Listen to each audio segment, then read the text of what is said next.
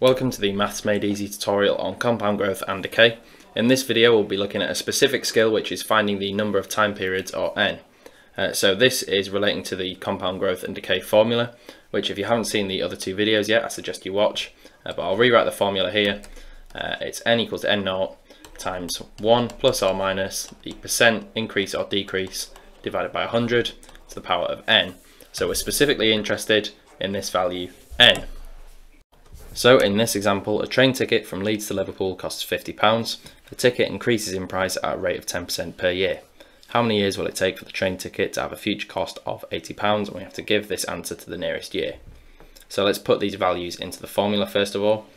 So we're looking for the amount of years it will take to have a future cost of £80. So the amount after that time period is going to be 80.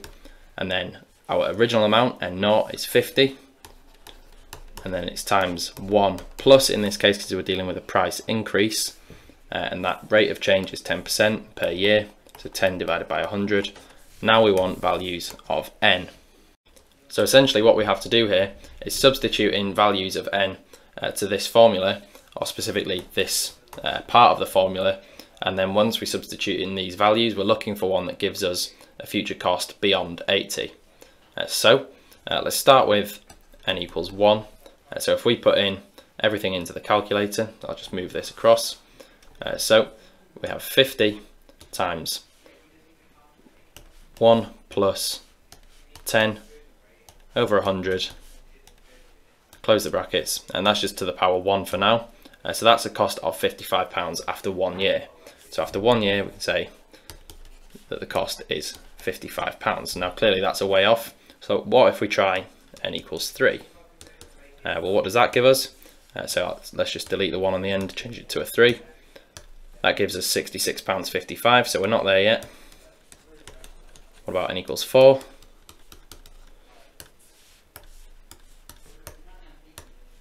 Okay, £73 and 21 pence.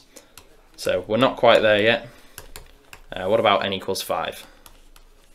So if we plug in 5 to the power, okay, so we've got a cost of £80 and 53 pence here. So £80 and 53 pence. Now that's greater than £80. Whoops. So yeah, that's greater than this value here of £80.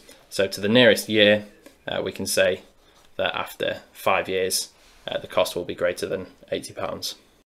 Now, compound growth and decay is a skill that takes some practice, especially using the formula, so you can do so with our online exam.